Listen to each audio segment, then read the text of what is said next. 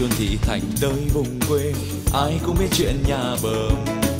Không toàn tình một cuộc sống giàu sang, chẳng thèm ngựa xe trốn phong lưu. Có lão phu ông vô keo kiệt, lại nổi lòng tham muốn mua. Quạt mò cùng với căn nhà của ông bờ, ruộng vườn cũng chiếm đoạt luôn. Những lời căn dặn trước khi xa nhà bờm ta cất sâu ở trong đầy lòng, lên chốn quan trường ngày đêm leo trong mộng ước hiến vinh. Giữ gìn cơ nghiệp cùng đất đai ruộng vườn, để cho cháu con hạnh phúc mãi muôn đời. Thắp thoáng ly chè công làng hiện ra theo bước chân trở về. Những lời căn dặn trước khi xa nhà bờm ta cất sâu ở trong đầy lòng, lên chốn quan trường ngày đêm leo trong mộng ước hiến vinh.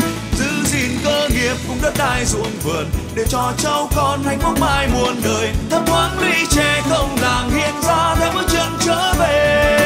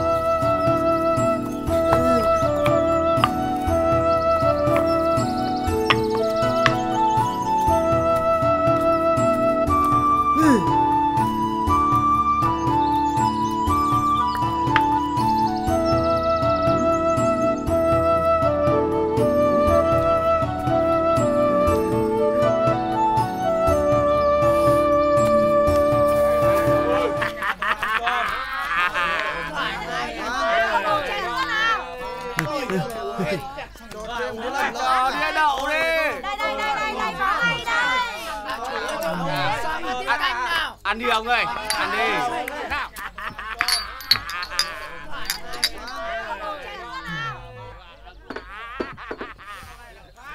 Kệ thầy, mình cũng phải ăn một bữa.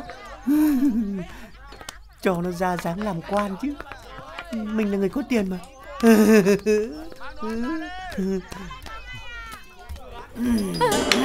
Này thằng kia, gõ cái gì đấy hả? Có tiền không mà dám vào cái quán này hả? Ở đây nhá là không tiếp đón những cái kẻ khố rách áo ôm, nghe chưa? Tôi có tiền đấy nhá. Đâu?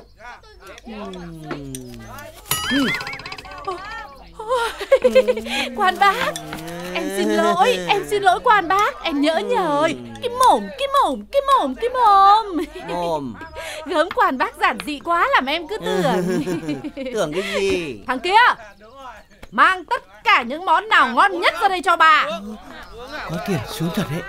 Nó vừa chửi mình bảo mình có tiền cái, nó lại tung hô mình ngay. Thế thì... Dạ mời quan bác dùng đi ạ. Không có gì. Dạ. Úi giời ơi.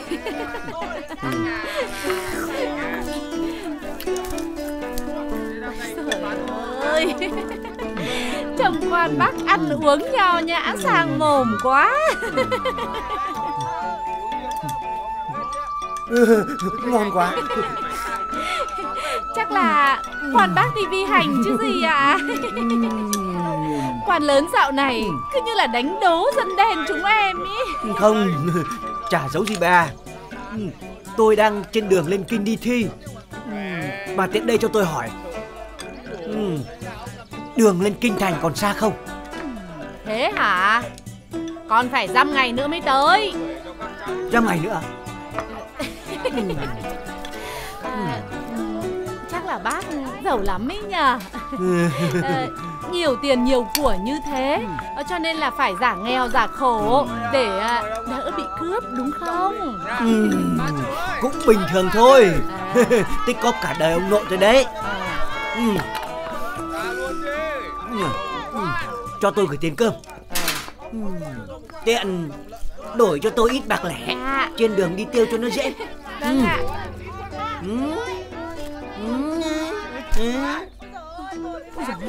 Này, bác đi thi mà tiêu hết ngần này. Hoang quá đấy nhá. Cả đời đi thi có một lần. Ông tôi bảo nhá, cứ tiêu cho nó thoải mái đi. Thoải mái đi. Ôi, đây. Đây ạ, tiền lẻ của bác đây ạ. Gớm ạ, vâng ạ. Chỗ tiền lẻ này của bác mà tiêu thì cũng mà cả đời mới hết ạ. Nhiều thế? Dạ vâng ạ. Thế thôi, tôi lên kinh nhá. Dạ vâng ạ, thế chào bác nhá.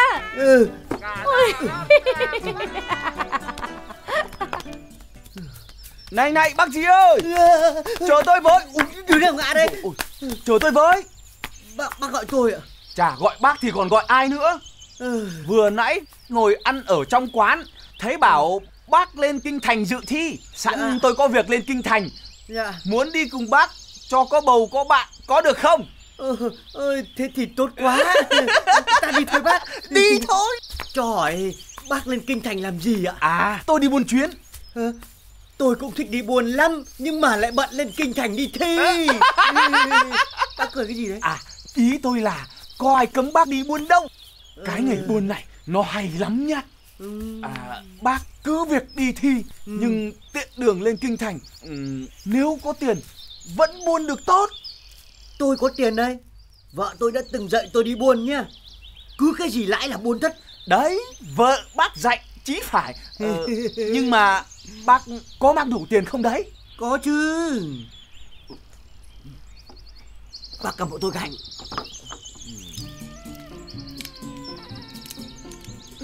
Đây. Có nhiều thì mình buôn nhiều, có ít thì mình buôn ít. Nhưng mà ở chốn kinh thành mang vàng rất khó mua bán. Sao bác không đổi ra bạc, đi đâu cũng tiêu được. Sẵn tôi có mang bạc ở đây. Bác muốn tôi đổi cho. Nhất nén vàng đổi nhị nén bạc, muốn không? Nhất nén vàng đổi nhị nén bạc. Nhất nhị. Thế thì lãi quá rồi còn gì. Chưa đi buôn mà đã lãi. Tôi đổi. Đây, bạc của bác đây. Thế nhá.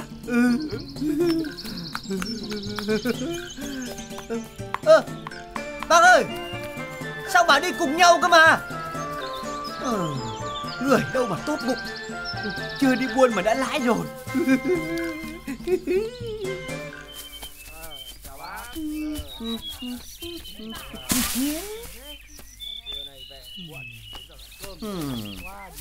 Ông cho xin bát nước. Cho hỏi, gần đây có quán trọ nào không? Cậu phải đi thêm một đoạn nữa thì mới có quán trọ. Cho xin bát nước. Có ngay. Bác buôn bán thế này, chẳng mấy chốc mà bác phát tài nhỉ? Cũng bỏ công bác ạ. Em mà gánh được gánh rượu này đến kinh thành nhá, có mà ối tiền. Đặc sản của quê em đấy. Đặc sản à? Tiếc là bố nó nhà em đang bị bệnh. Em phải tìm người bán tháo chỗ hàng này đi để lấy tiền về với bố nó.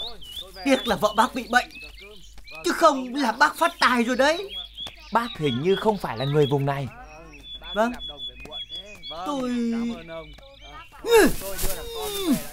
Tôi chuẩn bị lên kinh thành đi thi đấy. Úi già, kể ra bác là dân buôn ý, thì đánh lấy chuyến này cứ gọi là giàu to. Bác biết không, rượu này lên kinh cứ gọi là Tết như tôm tươi. Hay là nhân đây mình buôn thử một chuyến nhỉ? Hay bác để cho tôi đi. Đằng nào tôi cũng lên kinh. Tôi bán xong nhá, tôi đi thi vẫn chưa muộn. Được thế còn gì bằng. Bác lấy đi, tôi để rẻ cho bác.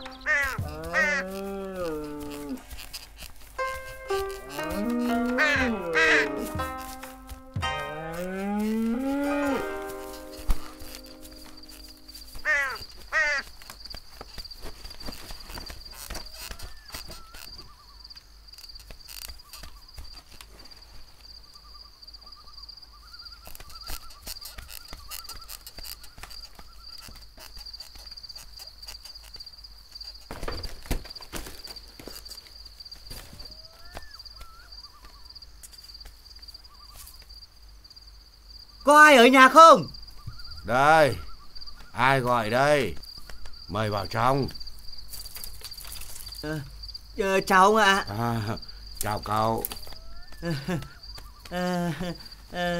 Tôi lên kinh đi thi. Qua đây đường tối quá, ông cho tôi ngủ nhờ ở đây một hôm. Đi thi trạng cơ đấy. Vâng. Nếu cậu không chê thì cứ ngủ. Nhà tôi chả có gì, có mỗi đống rơm ở ngoài kia thôi. Không sao, tôi ngủ đống rơm nó quen rồi ạ. Sộc sạch quá.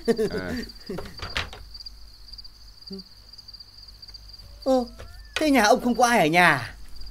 Ôi dào, đi hết rồi. Sao lại đi hết rồi? Chả giấu gì cậu, cụ thân sinh ra tôi có để lại cho chúng tôi một số của nả, nhưng cụ chết đi rồi, làm khó con cháu. Cả nhà chúng tôi đi tìm mãi, đào xới hết cả vườn lên, chả thấy gì sất. Bà nói nhà tôi tức quá, dẫn cả lũ con đi rồi. Sao thế cậu? Ông ơi, tôi cũng hiểu cái cảnh vợ con nó bỏ đi lắm ông ạ. Thôi, quan tâm làm gì đến cái loại bỏ đi ấy. Cậu đi nghỉ đi, mà cầm cái đèn này ra ngoài đó, con dùi mài kinh sử chứ.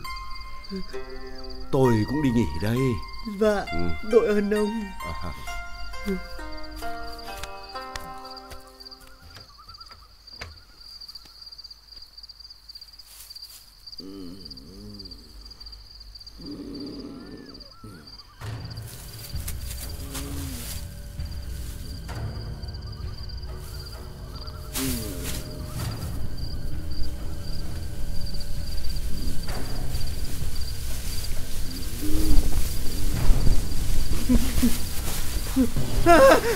Cháy!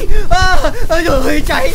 Ôi trời ơi, bà con ơi, cháy! Ôi trời ơi, ông đi ra ngoài đi ông ơi! Ôi cháy rồi ông ơi! Ôi trời ơi, đồ đạc của tôi! Ôi trời ơi, mang hết ra ngoài đi! Ôi trời ơi, ông ơi, mang hết đồ đạc ra ngoài đi ông ơi! Để cháu dập lửa! Ôi trời ơi! Ôi trời ơi, cháy! Ôi trời ơi, sao lại cháy to thế này? Ôi trời ơi, ông ơi, đi ra ngoài đi, cháy hết rồi ông ơi! Ôi trời ơi, cháy! Bà con ơi, cháy bà con ơi! Trời ơi, có ai giúp không? Rồi cháy hết rồi. Ôi trời ơi, cháy rồi, cháy to quá. Tất cả là tại cậu đấy. Sao lại tại tôi? Mà này, cậu đổ thêm cái gì vào mà nó lại thấy to lên thế?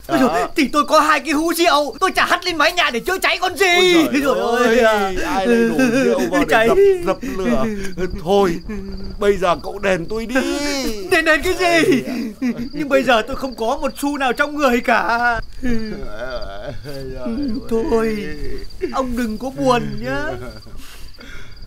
Rồi chờ tôi thi đỗ trạng về, tôi đền ông luôn một thể. Người như cậu mà đòi đi thi trạng, cậu mà đỗ trạng tôi xin đi đầu xuống đất. Ông đừng có mà coi thường nhá. Đời không biết thế nào mà lần đâu. Ôi, đến lúc tôi đi thi đỗ trạng về thì... đừng có thấy sang rồi bắt quàng làm họ.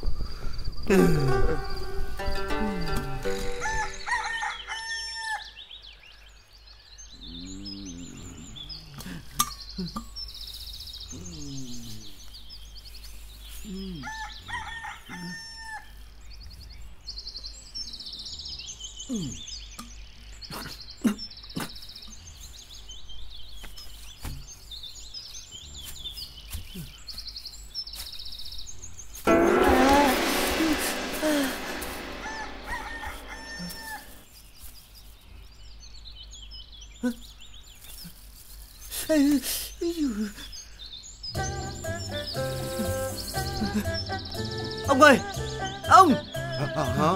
Đây chẳng phải là của nả mà ông cụ thân sinh nhà ông để lại hay sao? Này, ông nhìn đi, của ông đấy. Rồi, ông cụ tôi để lại không biết giấu ở đâu. Chúng tôi cứ tưởng cứ đào bới xung quanh đây, hóa ra nó ở đây. Thế thì chúc mừng ông. Ông, thế thì ông đừng bắt đền tôi nữa nhá. Ôi giời, phải cảm ơn cậu nữa. Thế tôi xin phép tôi đi đã nhá. Chúc cậu đỗ trạng nha.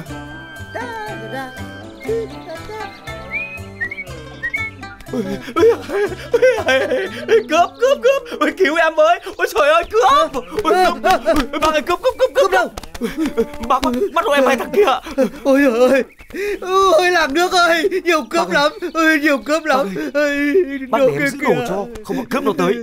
Nó cướp của bác bây giờ. Ôi trời ơi, em sợ cướp lắm. Thế bác cầm hộ em nhá. Tôi khẩn trương ra đầu làng nhá. Có gì sẽ em gặp bác sau. Trộm! Bác không được lấy đồ của bác. Bắt được rồi, bắt được trộm rồi. Trộm đâu mà trộm? Bọn tao đang đi bắt trộm. Đúng là thằng đần. Có bác đần ý nhá. Bác một vừa hai phải thôi. Người ta cũng hô bắt trộm, bác cũng bảo bắt trộm, thì em biết đường nào mà lần. Đồ ngu! Mày nhìn bộ dạng của nó mà mày không thấy giống trộm à? Ô hay, thế nào là giống? Thời buổi này nhá, càng mũ cao, áo dài ấy, thì lại càng phải đề phòng. Có khi... Cái gì? Hai bác mới đúng là ăn trộm ấy. Cái gì cơ? Thế nó chạy rồi hả các bác? Đúng rồi. Thì các bác ơi, cái thằng này nó là trộm mà. Ôi trời ơi bác ơi, cái này nải của em, đôi guốc của em gửi nó, thế bây giờ nó cuốn hết cả rồi. Thế là đúng là đồ ngốc rồi. Đem giao chứng cho ác. Thế này thì làm sao lên kinh đi thi được nữa đây. Trời ơi, thầy ơi, ông ơi, sao đời con lại khổ thế này.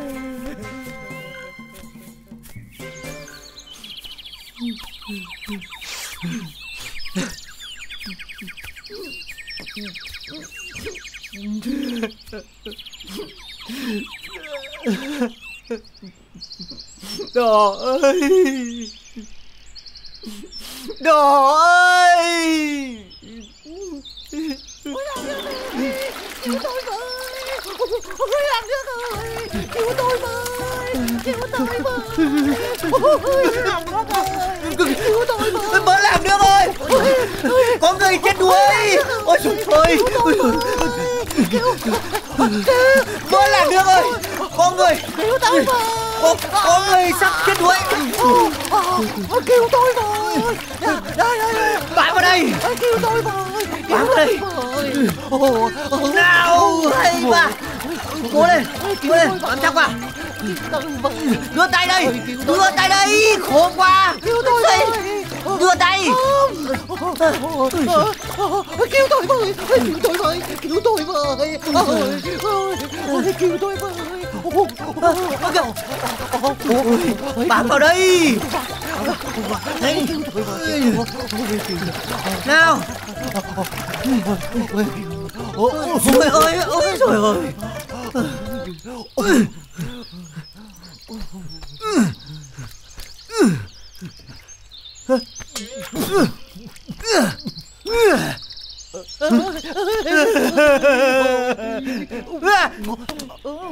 ông bị điên à? Hả?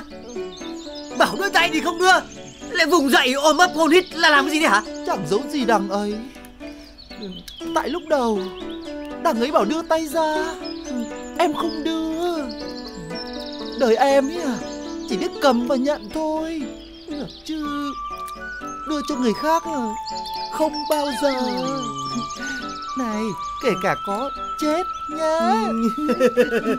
Thì bác cũng phải biết cho đi thì mới nhận lại được chứ. Đằng ấy nói cũng phải. Nhưng mà đằng ấy đi đâu đấy? Thì tôi đi, thì tôi lên kinh thành. Nhưng mà qua làng bên gặp thằng trộm, nó ăn cướp mất cái tay này. Giờ trong người không còn cái gì cả. Kìa, sao không đỡ người ta lên? Thì đây, đứng lên. Gì đấy? Này, kinh thành cũng ở gần đây thôi.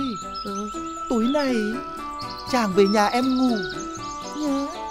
Rồi ngày mai có đò đưa chàng qua sông để đi thi nhé.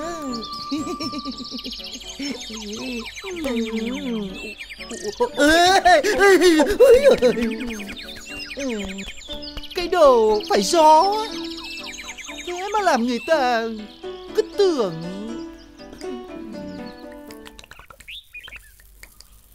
Ông ơi, ngoảnh đi ngoảnh lại, thoáng một cái năm hết Tết đến rồi ông nhỉ? Ôi giời ơi, Tết với trẻ Nhất, năm nay có nhiều việc, tao chán muốn chết đi này. Tiểu thư về nhà rồi, sao ông lại chán? Ôi giời ơi, nó về nhà 2-3 tháng nay rồi mà có ló mặt ra ngoài đâu. Đã vậy lại còn lăn nôm lọc ra nữa. Mày gọi thầy lang về bắt mạch xem cô mày bệnh tình như thế nào. Dạ, con đi ngay ạ. Này, xem cái này đi. Đây. Đúng rồi. Dạy cho người ta học. Bản thiện chi nhân từ chi. Này các bác, ngày mai thi rồi, các bác cần phải nghỉ ngơi. Học hành ấy, nó là cả năm cả tháng. Chứ bây giờ các bác nhồi nhét thêm 1-2 chữ nữa thì phỏng ích gì. Bác không học thì thôi, để yên cho nhà em học. Toàn quấy rầy người ta. Đi. Các bác giỏi ấy, thì các bác cứ học đi. Giờ tôi đi ra chợ chơi cho đầu óc nó thanh thản. Thôi bác đi em nhờ tí nhé.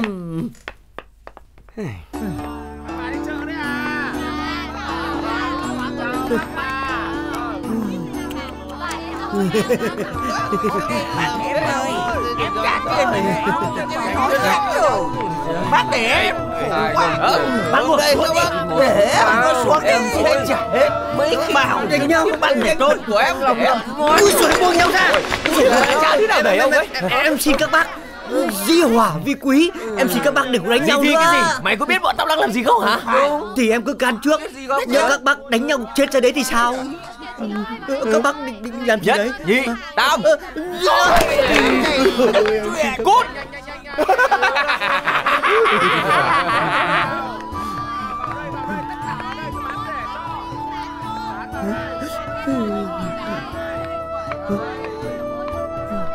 Mất vệ sinh quá. Ô, sao lại để con ruồi nó đậu lên mặt thế kia?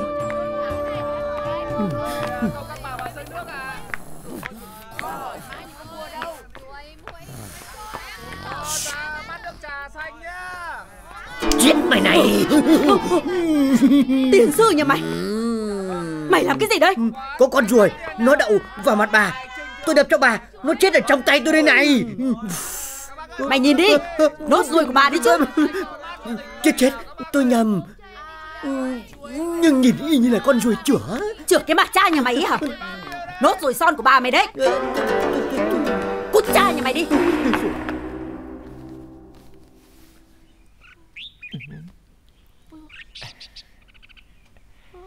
Dạ, tiểu thư nhà ta đang có tin vui. Còn tin vui gì hả thầy? Là tiểu thơ nhà ta đã có mang. Hả? Trong mấy tháng đầu, trong người tiểu thơ hơi mệt. Gia đình phải chăm sóc tiểu thơ nhiều hơn nhá. Dạ, cảm ơn thầy. Hầu tiễn thầy về rồi trả công cho thầy. Dạ, thầy về nhá. Thầy về nhá.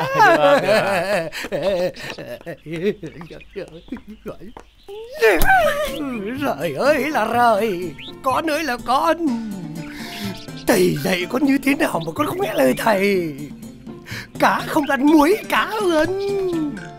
Chả trách tao lo cho mày lên kinh thành thì mày cứ chối đây đẩy.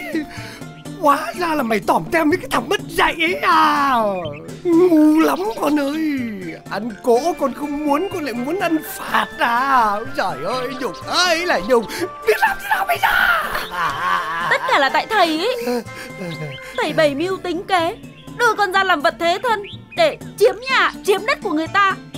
Con đã bảo là con không thích rồi mà thầy cứ ép. Này, tao ép mày khi nào? Úi giời ơi, bây giờ mày lại mang dòng giống của thằng bom ở trong người. Biết làm thế nào bây giờ? Làm sao ấy, con không biết. Nhưng con cứ ở đây đấy. Sinh nó ra rồi hãng hay. Mày ếnh cái bụng ra, ở nhà nó thì được. Còn ở nhà tao, thiên hạ biết được thì họ chửi cả tổ cả tông nhà tao ra. Mày không được ở đây, mày về bên nhà nó ngay. Anh ấy lên kinh thành rồi ạ. Khi nào anh ấy về thì con sang. Nó không có nhà thì mày vẫn phải sang. Nhà của mày bây giờ là ở bên kia.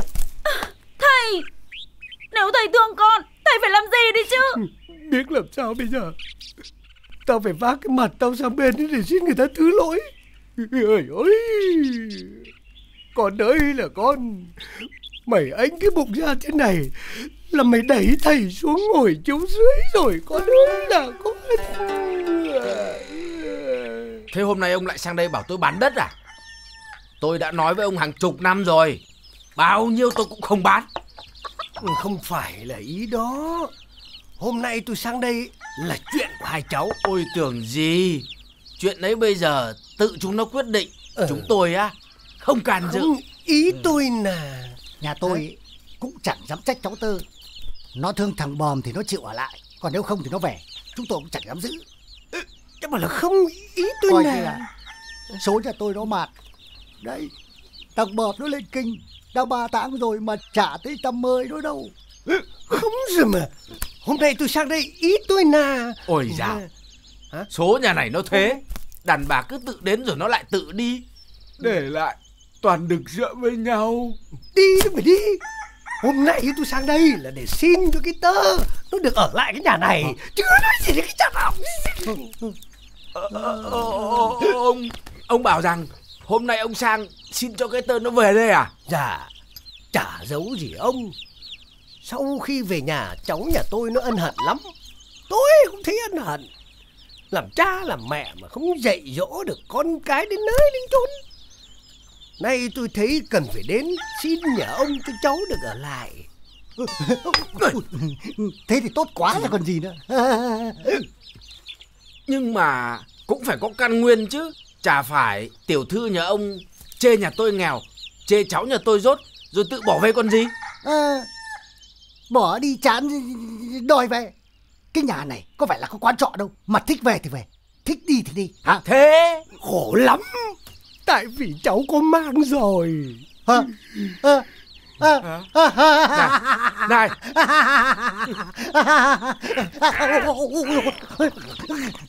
sao ông lại veo con? Tôi thì cũng đâu muốn thế. Tại cái thằng mả mẹ nhỉ. Ý tôi nói là việc này là tại cả hai cháu. Này, ra đi tôi bảo.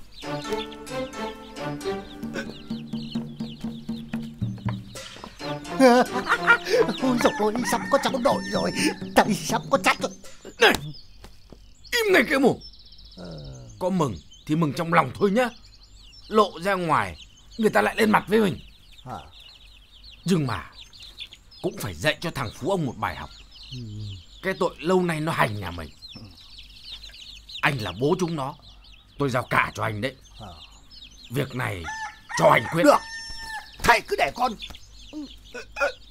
rước thầy vào nhà.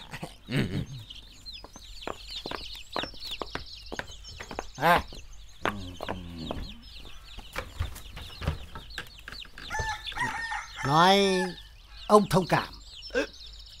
Cái Tơ nó về đây được vài ba ngày rồi nó bỏ đi cho đến nay 2-3 tháng.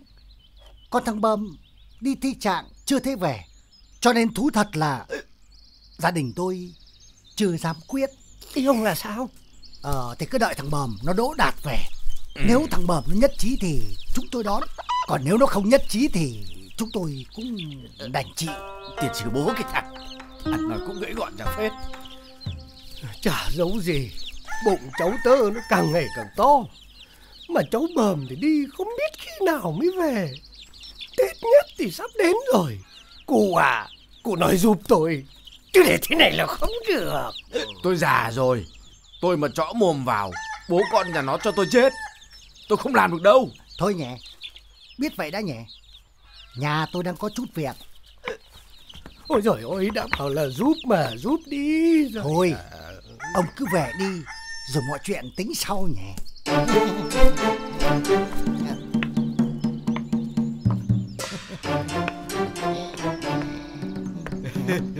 Có cháu rồi là có chất rồi. Có cháu rồi là có chất rồi. Có cháu rồi là có chất rồi. Ui giời Bẩm ơi, mày làm thế nào mà giỏi thế nhỉ? Bác ơi, em bị vết thương nhẹ.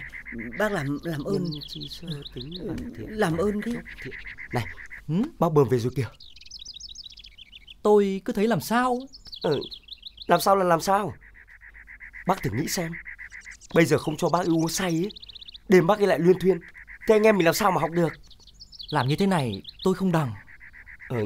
Thì bác ấy có học đâu. Bây giờ mình cho bác ấy đẩy bụng vào, rồi bác ấy lăn ra ngủ. Sáng mai mình gọi bác ấy dậy đi thi, thế là xong. Bác này thật là... Thôi được rồi. Bác Bờm ơi, bác Bờm, lại đây. Các bác cho gọi tôi. Anh em mình ở cùng phòng. Chưa hôm nào anh em mình chén chú chén anh. Ngày mai là xong rồi. Anh em mình vào kia làm vài chén nhỉ. Thế thì quý hóa quá. Thì thôi mình đi nhỉ. Vào buồng ăn đi.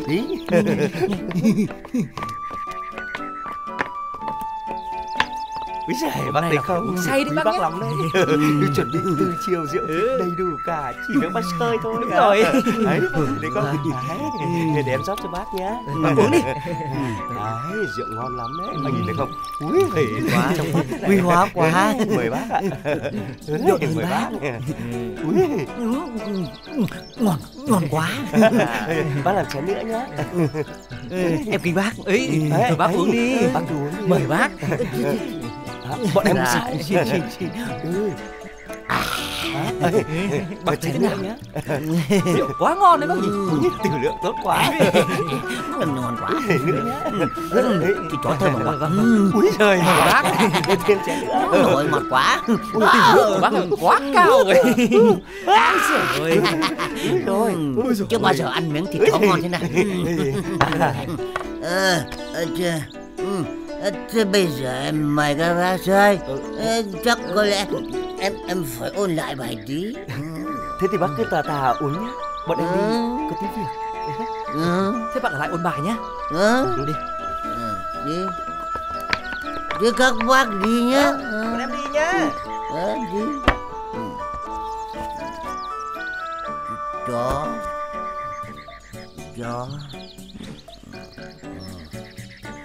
Ngày mai tớ sẽ thi đỗ trạng nguyên để về quê. Đừng có coi thường thằng Bờm mình nhá. Nào.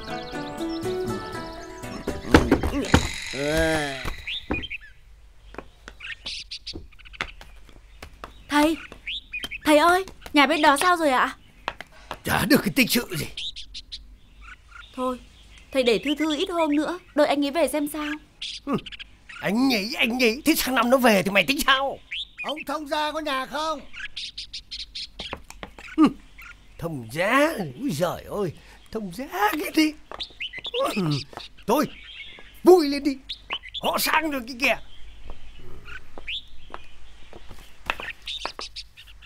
Cẩn thận. Nào, đỡ lấy, đỡ. Tôi sang thăm chắc tôi đây. Dạ, quý hóa quá. Dạ, mời bác vào ngồi ạ. Mời anh thông gia. Cái gì? Có chục con gà mái tơ. Đâu? Rồi nó sẽ nở. Mang sang cho chắc tôi. Chịu khó ăn vào tơ nhá. Mày ngồi. Thưa ông, nghe tin cháu tơ nó có mang. Gia đình chúng tôi thú thật là mừng lắm. Giời ơi, mừng nhưng quá. vì cháu tơ nó tự ý bỏ về nhà, lại còn ra điều kiện với cái thằng Bờm, cho nên gia đình chúng tôi cứ phải đợi anh ấy về thì mới dám quyết. Tôi hiểu. Nhưng ngộ nhỡ anh Bờm đi đến năm nữa mới về thì biết tính sao à? Nhỉ, ngộ nhỡ thằng Bờm nhà mình đỗ trạng, nhà vua lại gả công chúa cho nó thì sao nhỉ? Dậy. Dậy các bác ơi, đến giờ đi thi rồi, dậy nào. Dậy đi nào.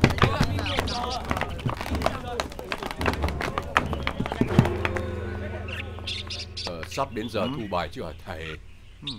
Chưa, còn gần 1 canh nữa, mới được nửa thời gian thôi. Trời ơi, ôi trời mỗi lần được ơi, tôi ngủ quên, ôi trời ơi, tôi ngủ quên, ôi trời ơi. Sao giờ này mới dậy? Người ta đi thi hết rồi. Tôi ngủ quên, ngủ quên, ôi trời ơi. Này. Cho tôi vào thi. Thi sắp xong rồi mà bây giờ mới đến thì ai cho vào thi? Ôi trời, cứ phải cho tôi vào thi rồi. Người thì sắc ruộng mùi rượu được đâu kìa. Không. Cho tôi vào thi đi, tôi xin anh đấy. Sao? Có chuyện gì thế? Tôi xin ông cho tôi vào thi. Tôi mà không đỗ trạng thì vợ tôi nó không về nhà. Thi cử thì liên quan gì đến vợ con? Thôi muộn rồi không vào được, để sang năm thi. Cho nó ra ngoài. Trời ơi, ông ơi, tôi xin ông cho tôi vào thi ông. Thi nếu muốn thi thì không được ngủ muộn thế nhá. Ôi giời ơi, bỏ mẹ.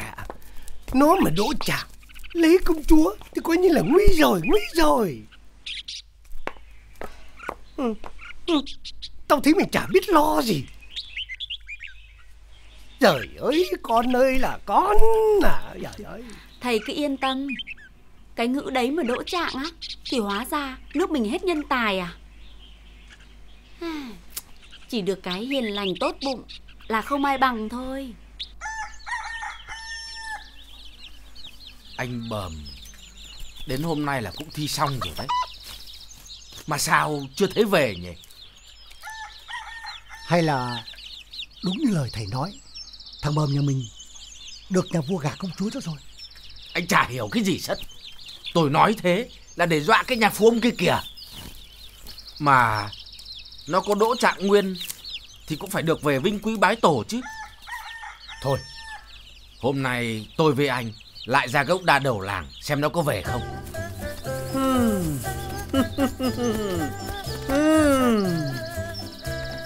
Dương Kiều.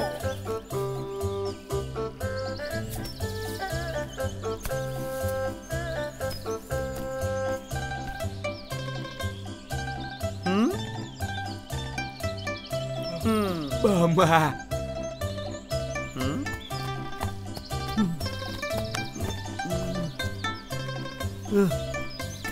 Anh Bờm, anh tỉnh dậy rồi à? Ông đưa tôi đi đâu thế này? Trả võng trả kiệu cho tôi. Anh Mơ à? Về quê đi. Tôi thấy anh bên đường quần áo thì xộc xạch, người toàn mùi rượu, tôi mới đưa anh lên Lưng Châu. Đi về.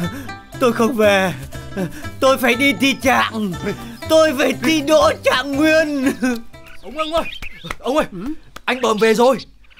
Con nghe mọi người bảo anh Bờm đang về. Thế hả? Thằng Bờm nó về hả? Thế thì phải ra đi đón con rể ta thôi. Này, vào ăn mặc cho nó đẹp vào, nhanh lên. Thầy thấy chưa? Con nói cấm có sai nhá. Nhưng mà ông ơi, nghe đồn là anh Bờm ngủ quên không kịp thi, đang khóc lóc kinh lắm. Không sao, nó về là được rồi, chả cần thi cử gì hết nhá. Trả võng cho tôi, trả kiệu cho tôi. Cháu tôi đây, tôi trả lại ông đây. Tôi không về đâu. Tôi nhặt được cậu ấy trả ở kiệu, bên vệ đường trả đấy. võng cho tôi. Cứ làm thế à? Khổ quá. Không võng không kiệu tôi không về đâu. Ôi cháu ơi, về được với ông là quý hóa rồi. Năm nay không thi được thì sang năm lại thi. Không cần trạng nguyên nữa, Bờm về với tớ là được rồi. Úi giời ơi, không Bờm về là vui rồi. Này, nói cho biết nhá, cái tơ nó có mang rồi đấy. Cha nhà anh là cũng giỏi lắm đấy nhá. Thế nào mà làm cho nó ấy như được. Thôi về đi. Không cần. Không có võng, không có lọng, con không về đâu. Không về. Võng lọng để mà làm gì? Cưỡi trâu hay cưỡi ngựa cũng thế thôi, đều là động vật 4 chân cả mà. Đúng rồi, trâu mà bán đi còn đắt hơn cả ngựa ấy chứ. Nhìn ngồi lên trâu sàng lắm. Đúng. Ông nói giống nòi nhà bờm ra phết đấy.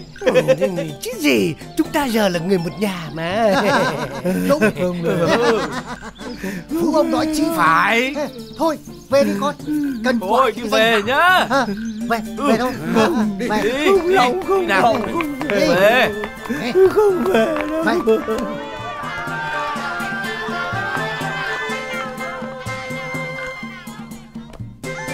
Ê, có ai ở nhà không nhỉ? Không. Thế ông sang chơi à?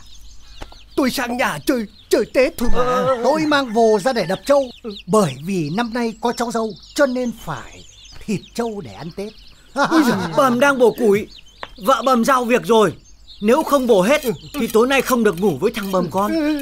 Chúng nó dạo cho tôi chọc tiết trâu. Mời ông vào nhà. Thế à? Làm hú hồn hú vía. Hầu vào. Dạ.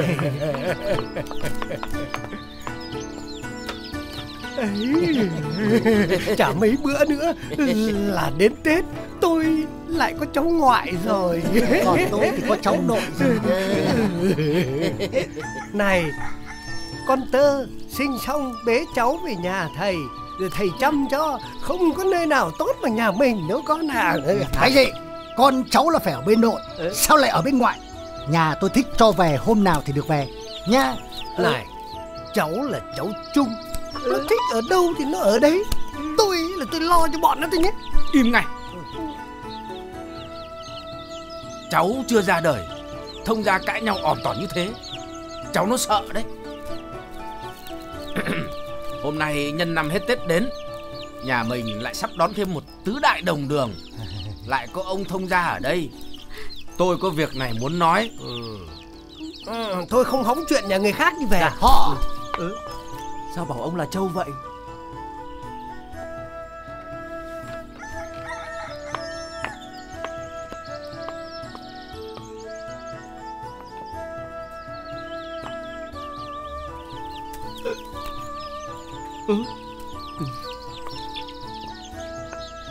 Ông chia của hồi môn đấy.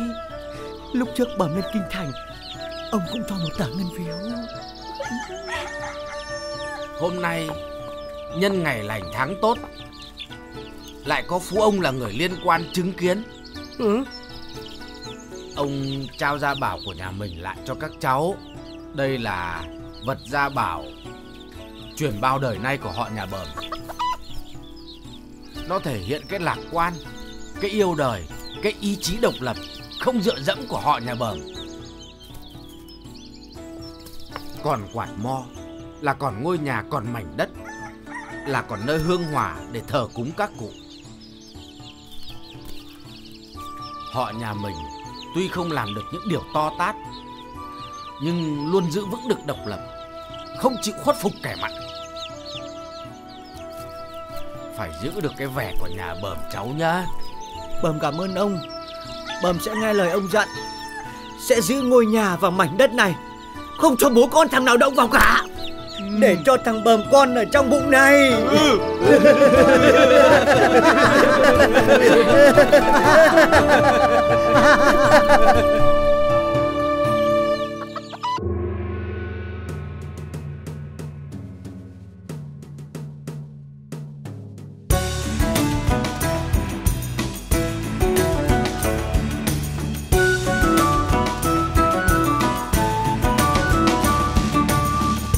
Chốn thị thành tới vùng quê, ai cũng biết chuyện nhà Bờm. Không toàn tình một cuộc sống giàu sang, chẳng thèm ngựa xe trốn phong lưu. Có lão phu ông vô keo kiệt, lại nổi lòng tham muốn mua. Quạt mo cũng với căn nhà của ông Bờm, ruộng vườn cũng chiếm đoạt luôn.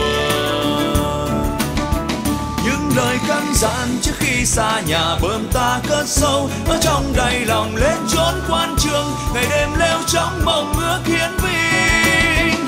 Giữ gìn cơ nghiệp cùng đất đai ruộng vườn, để cho cháu con hạnh phúc mãi muôn đời. Thấp thoáng ly trẻ công làng hiện ra theo bước chân trở về. Những lời căn dặn trước khi khi xa nhà bơm ta cất sâu ở trong đầy lòng lên chốn quan trường, ngày đêm leo trong mộng ước hiển vinh. Giữ gìn cơ nghiệp cùng đất đai ruộng vườn để cho cháu con hạnh phúc mai muôn đời. Thấp thoáng ly chè không làng hiện ra theo bước chân trở về.